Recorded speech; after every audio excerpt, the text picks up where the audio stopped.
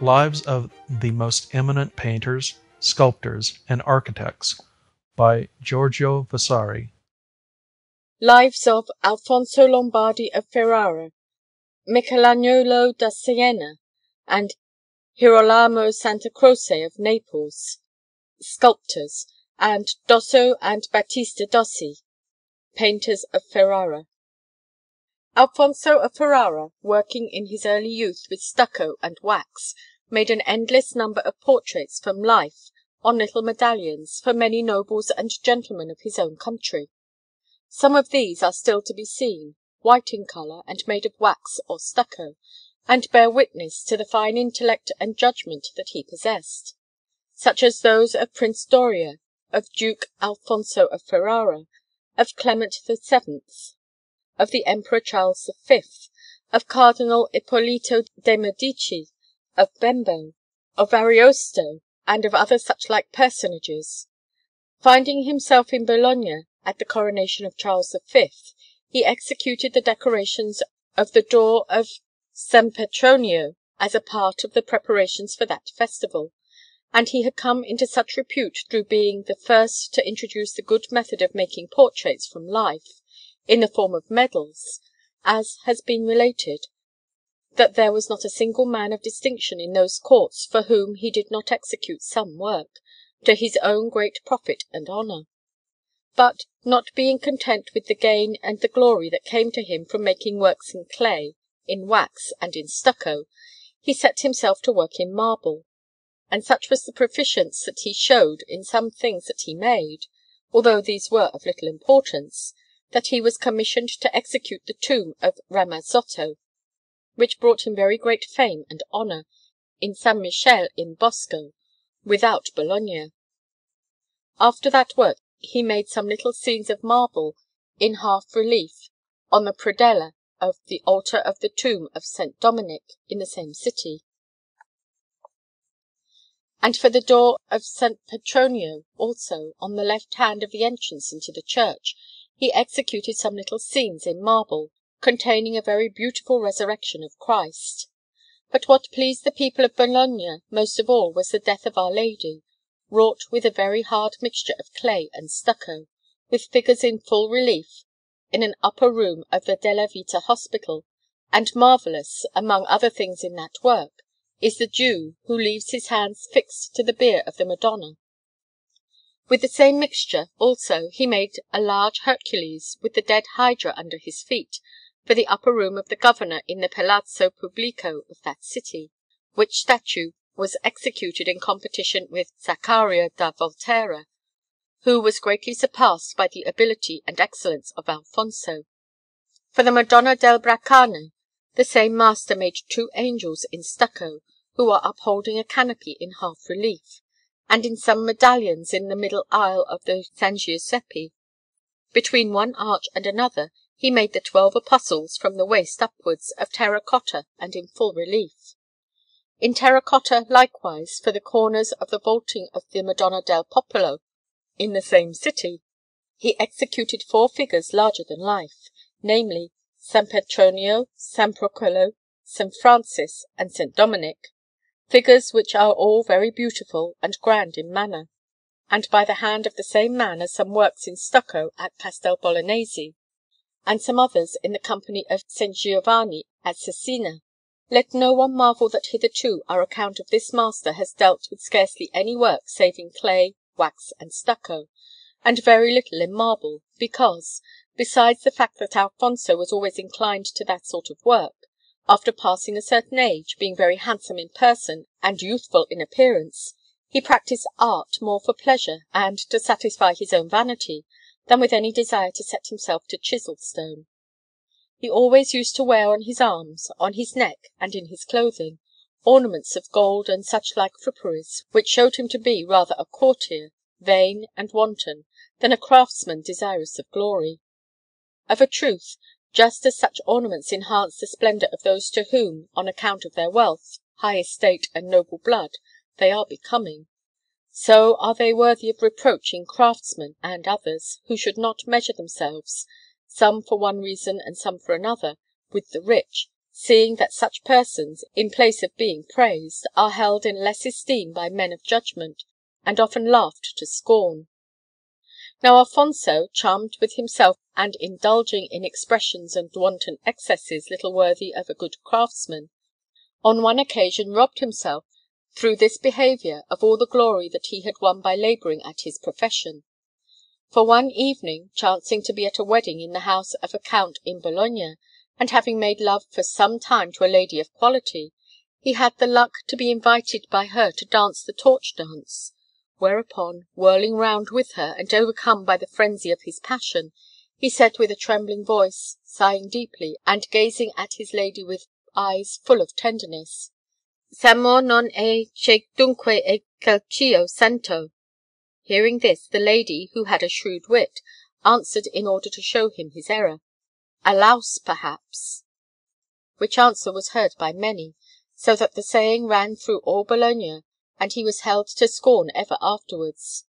Truly, if Alfonso had given his attention not to the vanities of the world, but to the labours of art, without a doubt he would have produced marvellous works, for if he achieved this in part without exerting himself much, what would he have done if he had faced the dust and heat? The aforesaid Emperor Charles V being in Bologna, and the most excellent Tiziano da Cadore having come to make a portrait of his Majesty, Alfonso likewise was seized with a desire to execute a portrait of that sovereign,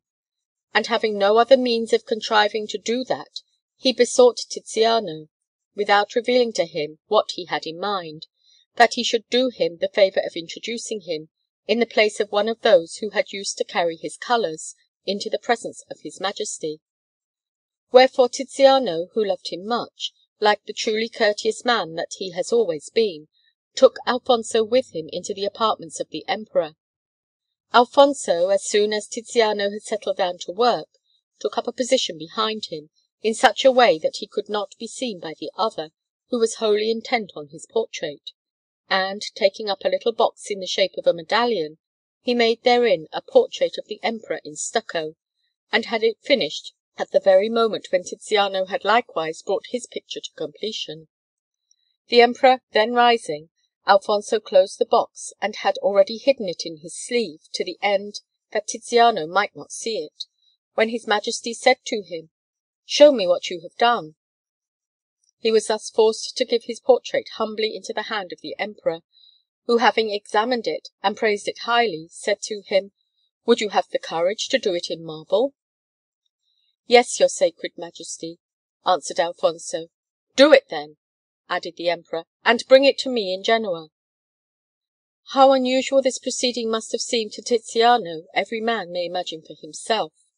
For my part, I believe that it must have appeared to him that he had compromised his credit. But what must have seemed to him most strange was this, that when his Majesty sent a present of 1,000 crowns to Tiziano, he bade him give the half, or 500 crowns, to Alfonso, keeping the other 500 for himself, at which it is likely enough that Tiziano felt aggrieved. Alfonso then, setting to work with the greatest zeal in his power, brought the marble head to completion with such diligence that it was pronounced to be a very fine thing, which was the reason that, when he had taken it to the Emperor, his Majesty ordered that 300 crowns more should be given to him. Alfonso having come into great repute through the gifts and praises bestowed on him by the Emperor,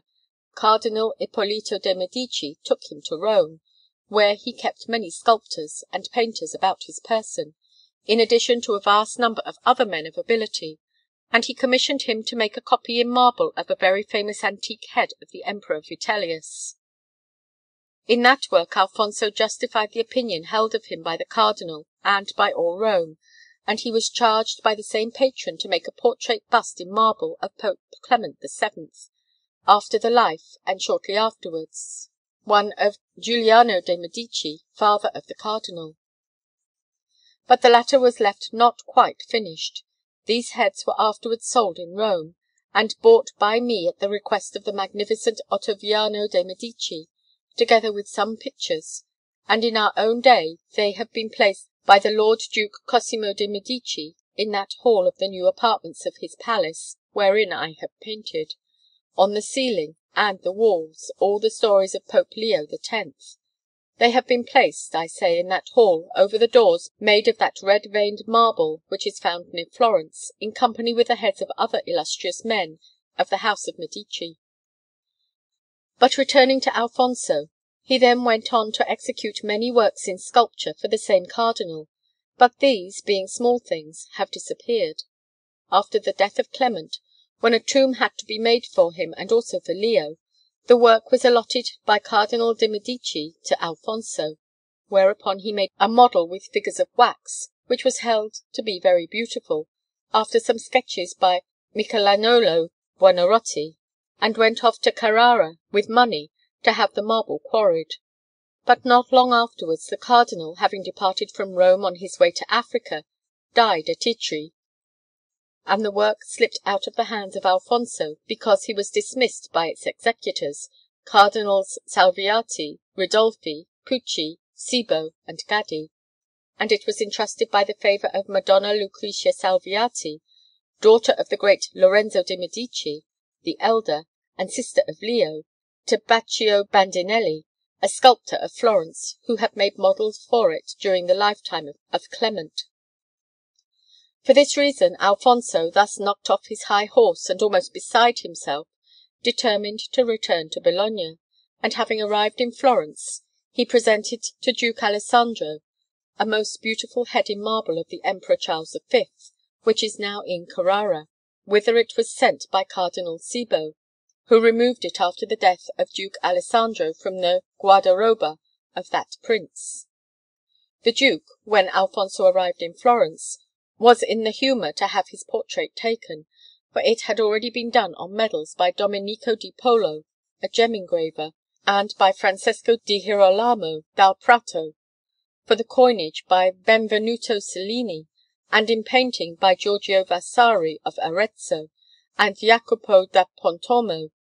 and he wished that Alfonso should likewise portray him.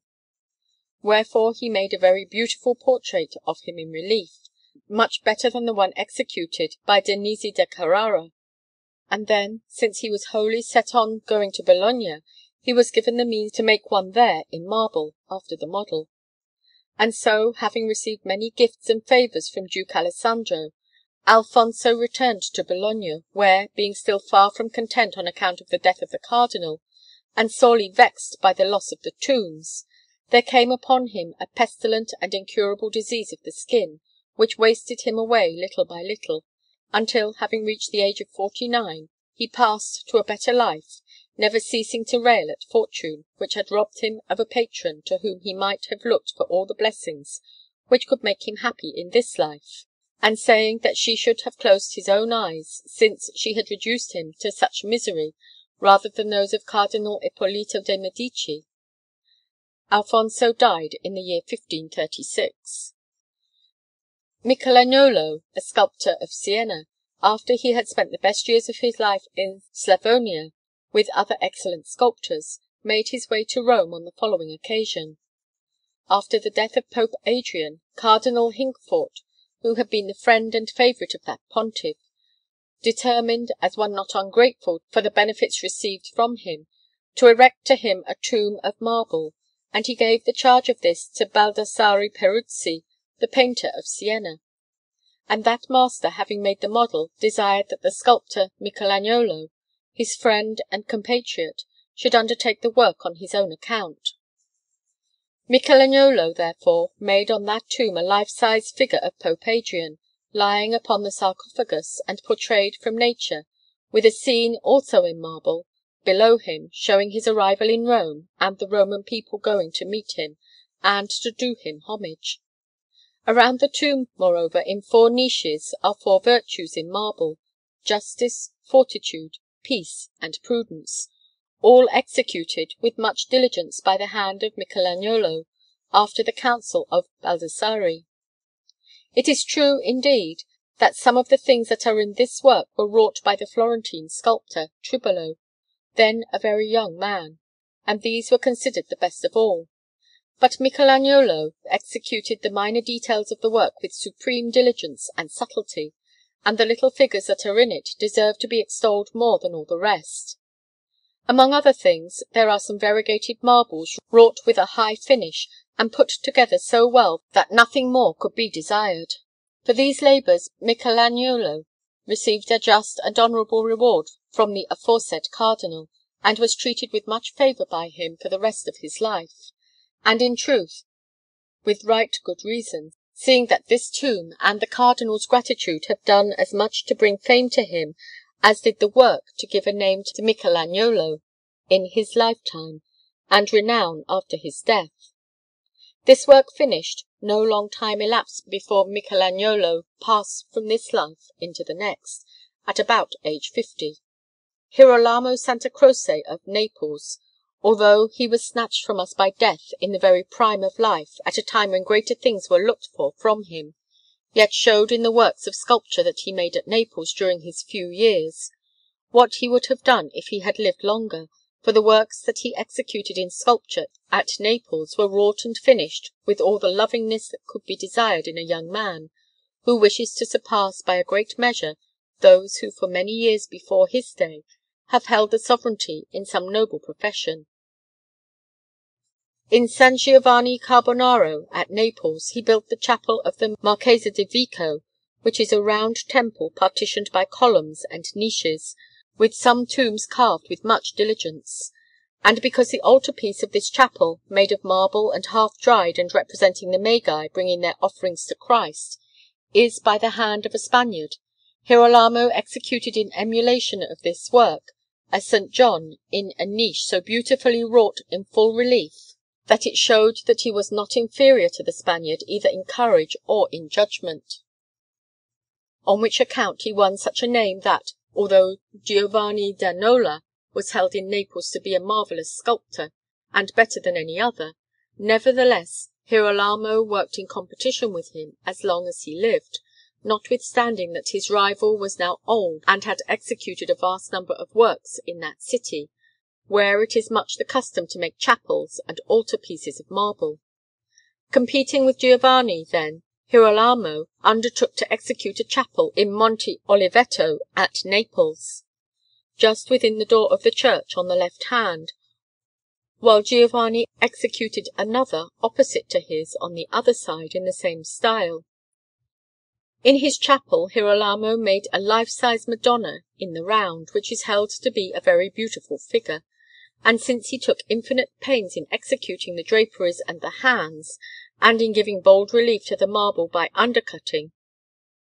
he brought it to such perfection that it was the general opinion that he had surpassed all those who had handled tools for working marble at Naples in his time. This Madonna he placed between a St. John and a St. Peter,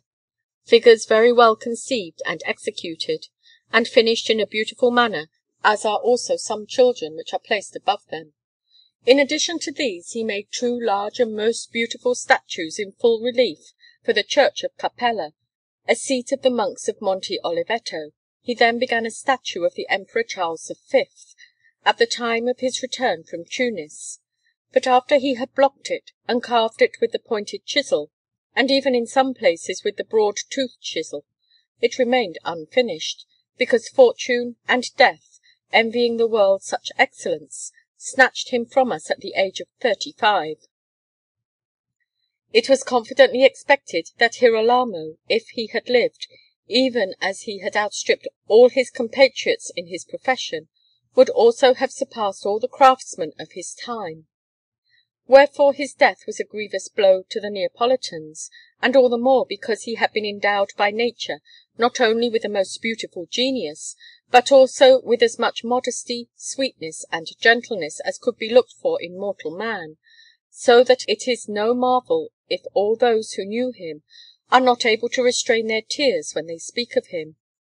His last sculptures were executed in 1537, in which year he was buried at Naples with most honourable obsequies. Old as he was, Giovanni da Nola, who is a well-practised sculptor, as may be seen from many works made by him at Naples with good skill of hand, but not with much design, still remained alive. Him Don Pedro di Toledo, Marquis of Villafranca, and at that time Viceroy of Naples, commissioned to execute a tomb of marble for himself and his wife, and therein Giovanni made a great number of scenes of the victories obtained by that lord over the Turks, with many statues for the same work, which stands quite by itself, and was executed with much diligence. This tomb was to have been taken to Spain, but since that nobleman did not do this while he was alive, it remained in Naples. Giovanni died at the age of 70, and was buried in Naples in the year 1558. About the same time that Heaven presented to Ferrara, or rather to the world, the divine Lodovico Ariosto, there was born in the same city the painter Dosso, who, although he was not as rare among painters as Ariosto among poets, nevertheless acquitted himself in his art in such a manner that, besides the great esteem wherein his works were held in Ferrara, his merits caused the learned poet, his intimate friend, to honour his memory by mentioning him in his most celebrated writings. So that the pen of Messer Lodovico has given more renown to the name of Dosso than did all the brushes and colours that he used in the whole of his life. Wherefore I, for my part, declare that there could be no greater good fortune than that of those who are celebrated by such great men, since the might of the pen forces most of mankind to accept their fame, even though they may not wholly deserve it. Dosso was much beloved by Duke Alfonso of Ferrara, first for his good abilities in the art of painting, and then because he was a very pleasant and amiable person,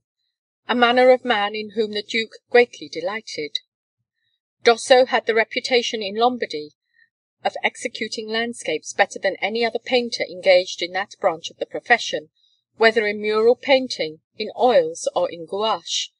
and all the more after the German manner became known. In Ferrara, for the cathedral church, he executed a panel picture with figures in oils, which was held to be passing beautiful, and in the Duke's palace he painted many rooms, in company with a brother of his called Battista. These two were always enemies, one against the other, although they worked together by the wish of the Duke. In the court of the said palace they executed stories of Hercules and chiaroscuro,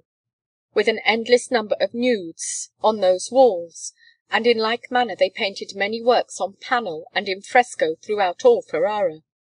By their hands is a panel in the Duomo of Modena, and they painted many things in the Cardinal's palace at Trento, in company with other painters.